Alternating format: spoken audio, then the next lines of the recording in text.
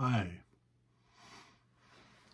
So today we're reading from The Little Brown Bear, and the title of this chapter is Little Brown Bear Falls Asleep. Little Brown Bear was a good little bear, but he was always hungry for something to eat. Sometimes he was hungry for pancakes and honey. Sometimes he was hungry for bread and maple sugar. Sometimes he was hungry for red currant buns, but always he was hungry for blackberry pie. Blackberry pie. For all the good things in the world to eat, Little Brown Bear liked blackberry pie the best. One sunny morning, Mother Brown Bear handed him his shiny tin pail. Then she said, "Run up the hill and get some blackberries, Little Brown Bear, and we'll have blackberry pie for supper." So Little Brown Bear put on his new straw hat and hurried off up the hill, swinging his shiny pail. He sang very gladly, "Up the hill, turn to the right, and we'll have blackberry pie tonight." When Little Brown Bear got to the blackberry thicket, he found the berries were so big and juicy that in just no time he had filled his pail.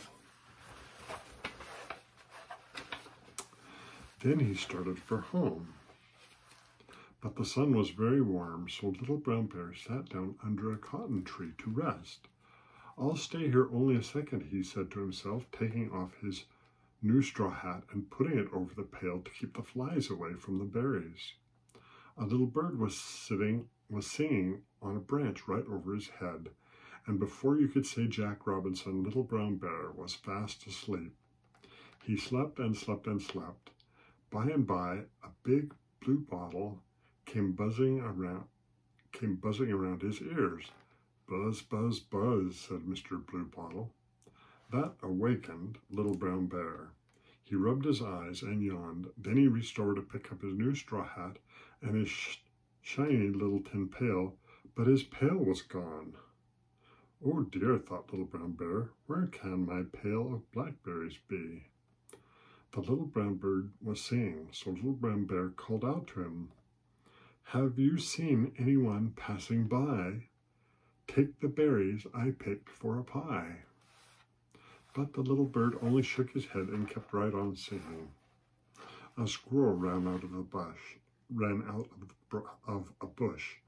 Little Brown Bear called to him, "Have you seen anyone steal away the pail of berries I picked today?" But the squirrel only shook his head and ran on. Not far away, a white rabbit sat eating dock leaves. The Little Brown Bear called out to him, "Do you see anyone come around and take the berries that I found?" But the white rabbit only shook his head and went on eating dock leaves. "Oh dear," said Little Brown Bear to himself. "The sun is getting low. It'll soon be dark. I'd better get going home." So he put on his new straw hat and started down the hill. He sang in a very sad voice, "Down the hill, turn to the right, we'll have no blackberry pie tonight." When Little Brown Bear reached home, Mother Bear met him at the door. "Hurry up, Little Brown Bear, or you'll be late for your supper." Little Brown Bear hurried into the house, and there on a hook in the kitchen hung his shiny little tin pail. And there in the center of the table was a great big blackberry pie. Little Brown Bear looked and looked and looked at the blackberry pie. Then he wondered and wondered how his pail of blackberries ever got home without him. Little Brown Bear never did find out for sure, but whenever he said anything about blackberries, there was always a funny little twinkle in Father Bear's brown eyes. So what do you think happened?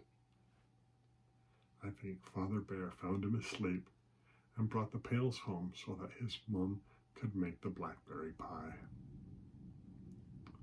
That's what I think happened.